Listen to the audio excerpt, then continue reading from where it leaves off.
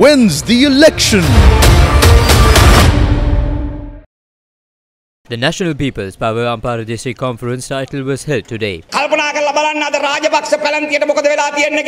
Look at what has happened to the Rajapaksa clan. Their own people are ripping the party apart. Dallas took away 12 MPs. Then Vimal and Gammanpilla took 11 MPs and went away. Then Nimal Lanka, Anupriya Darshana and Susil Premajayantha took away another 12. Ranil is also gradually taking away his fraction. Prasanna Ranatunga and Kanchana Vijayasekara too have taken a few. So has Ratwatta and Nimal Siripala and Chamara Sampath.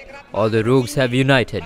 The party has fallen apart. Now Maitripala also went his own way. These are good signs for the country, because the destruction of traitors is a good sign for the patriots of this country. What has happened to Sajid? He is the party leader. Chairman is General Fonseca. They are now in conflict. Deputy Chairman is P. Harrison. He has now gone to Ranil's camp. These are good for the country. When the parties that destroyed this country are being stripped apart, the party that will heal this nation is the National People's Power by giving the people hope.